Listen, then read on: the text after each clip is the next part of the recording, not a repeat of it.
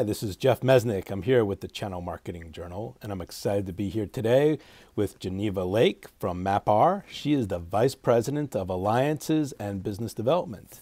How are you today? I'm doing well. Thank you, Jeff.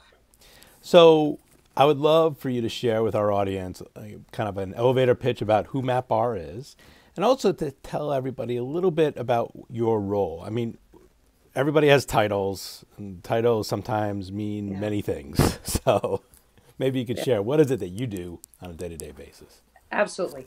So, in terms of MapR, really, MapR is the industry's next generation platform for AI, ML, machine learning, and analytics.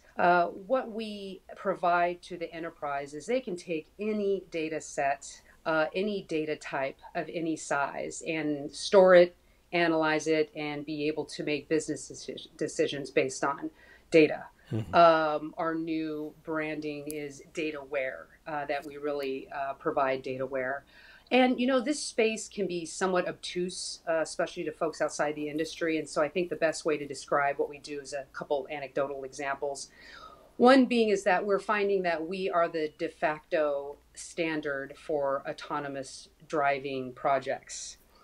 So we have multiple car manufacturers, mostly driven out of Europe. And that platform, they have found that MapR is really the only technology that can handle that type of data in terms of both size.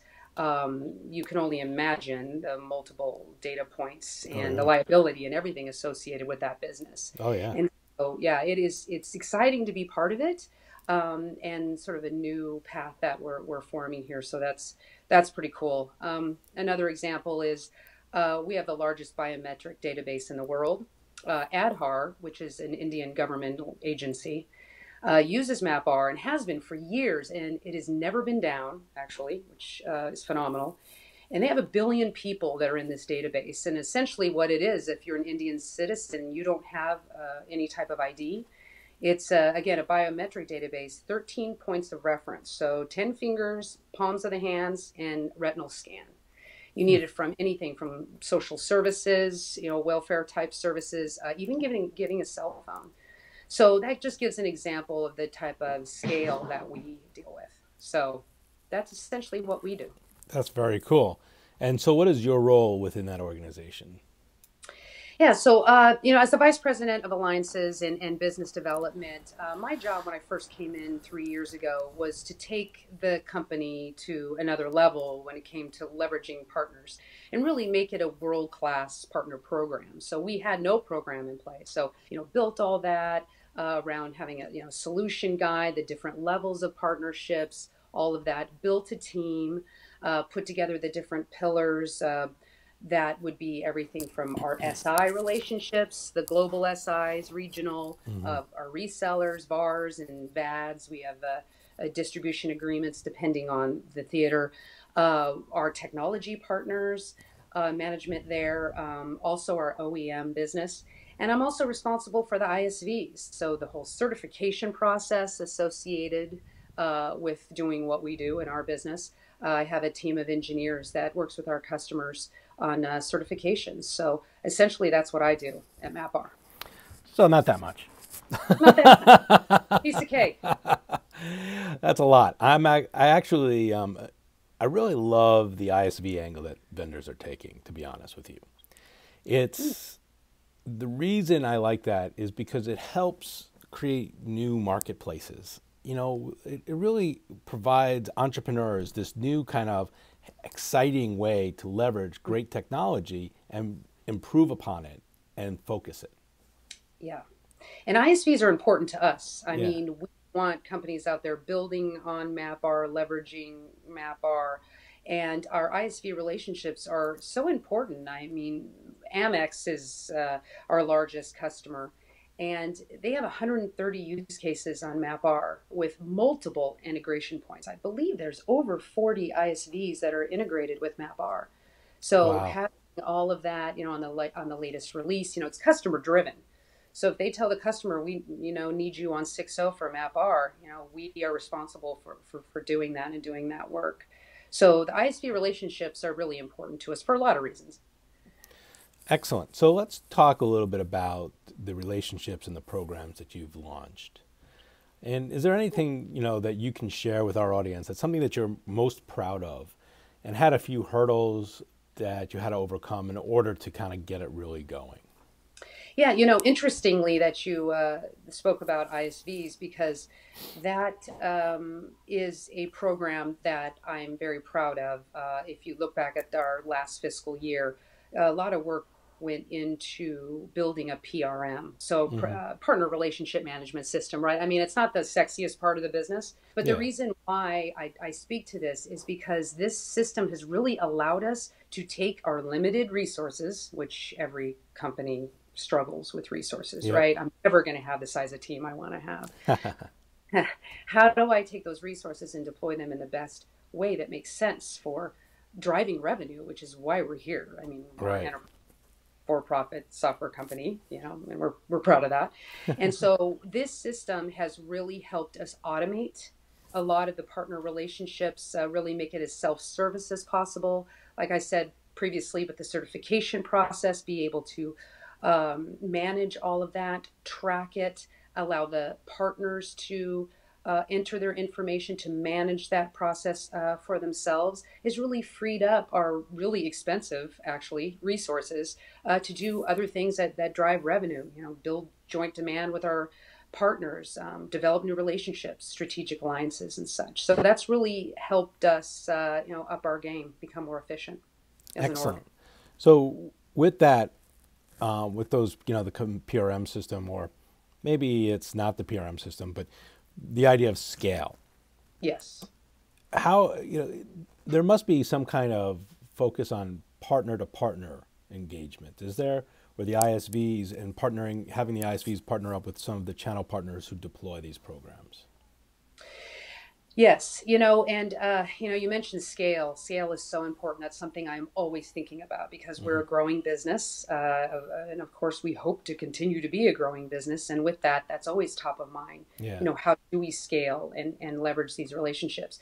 And what I'm really finding is that several of the ISVs, our top ISVs, are really helping to extend our platform and expand our platform to make it that much more interesting for our customers. Hmm. Although we say we're a completely comprehensive end-to-end platform, nobody really Yeah. is. I mean, that is a bit of marketing branding there, but essentially, you need ISVs to really help complete that solution, and then we can go into these accounts shoulder to shoulder. Depending on the industry and what's important to them, and maybe where there's a gap that our ISV relationships can really fulfill. Right. Uh, Right. and then there's also the three-way relationships that have really helped. Non-competing ISVs that we can work with together, and that's more feet on the street. That's more that we can help apply to our customer situations, solve business problems, and everything through three-way, even four-way relationships. I got to imagine sometimes that can be a challenge because everybody wants to do everything. But Yes. sometimes you get these ISVs who are really good, and the ones who are smart know how to connect. They do. They do. And I think the important thing to remember, and this has been something that I try and tell my team as much as possible, is hey, if we're going to enter into this relationship, what are they getting out of it? I mean, Right. yes, this is beautiful for us. This completes our solution. We really need them, but do they need us? And do they see that we, in that relationship with us, can help further their business, can help get them new customers? If they don't see the value and they don't get it and they don't see how it's going to apply to their salespeople, then you're wasting your time. It's not, the relationship's not going to be advantageous to anybody. Right. Excellent. Well, this has been great. I love it. There's a lot. There's a lot of good information here. I'd love to eventually come back to you and kind of see how, really focus in maybe on next conversation on how the ISV program has continued to grow. Very good. I'd be happy to share. But before we go, there's one more Yes, question I have to ask. please do. So, one of, every year or every few months, I like to come up with a fun question to say, tell us a little bit about what your favorite piece of something might be, or for this issue or for this quarter, so to speak. Our question is going to be, what was your strangest or craziest travel experience for business?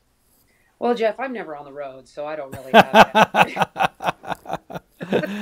I know. What's the that. percentage? Is Oh that my like, gosh. 10% at home and 90% on the road, or? Yeah, I try not for that not to be the case. I guess that's why I've avoided consulting my entire career. Yeah, But yeah. yeah, so I have many. I have many, many. But I think the one that comes to mind in terms of crazy travel experiences, a few years back, I had to travel to Tokyo, and this was before I was able to negotiate business class employment. And I'm in coach, and I'm in the middle seat, and I'm Oh, in the back. I. And I had a root canal about a month before, and it was just pounding on my face.